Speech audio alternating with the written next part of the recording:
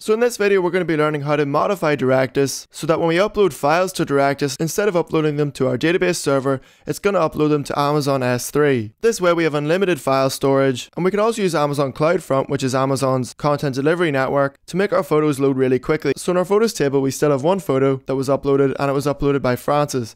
But if I was to click on this image and click on the eyeball, you can see this photo is being stored on our database server. It's the same server that's running Directus and our database. So inside of Amazon Web Services, what you want to do is you want to create a new bucket, because you create a bucket and buckets are where you store your files.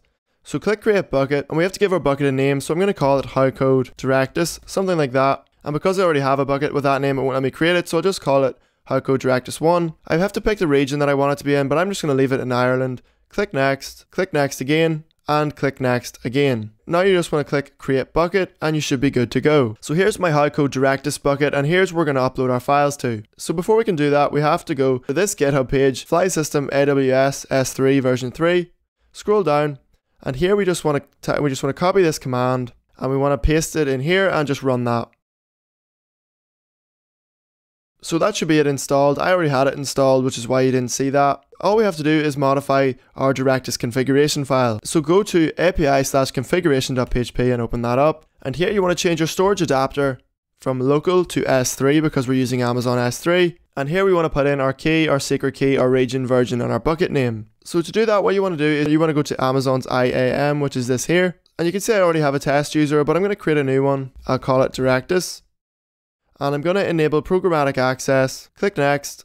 I want to attach a policy. And the policy I want to attach is Amazon S3 full access, which will allow us to store files and read files from Amazon S3 using Directus. So I click next and I click create user. So now I have my access key, so I'm going to copy that. And in our configuration file under key, I'm just going to paste that in. Then we have our secret key, so we want to copy that, paste that in there. For region, I created the bucket in Ireland, so the Amazon region is EU West 1. And you can see a full list of the regions here just by googling AWS regions. You can see EU Ireland is EU West 1. For version, I'm going to leave that empty.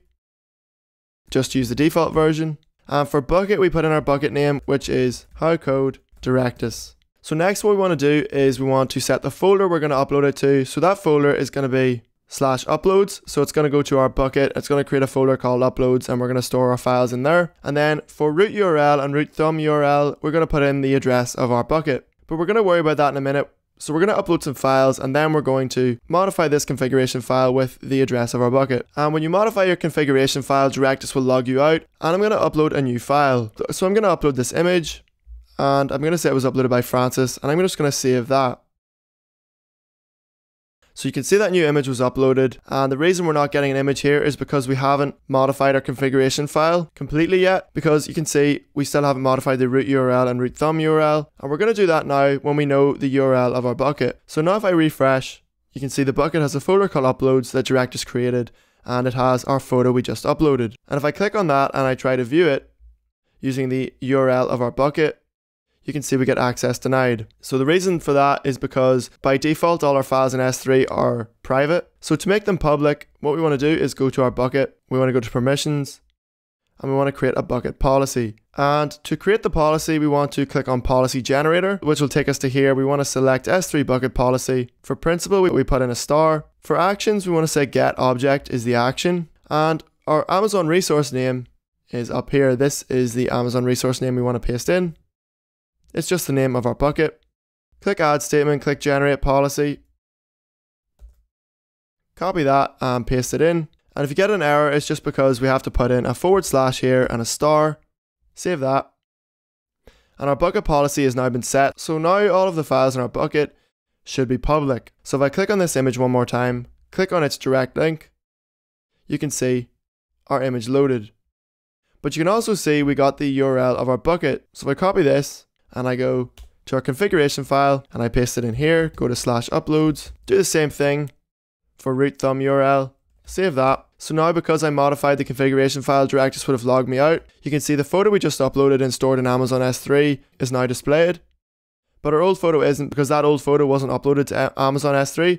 So if I delete that photo and I re-upload it, you can see now we have our two photos.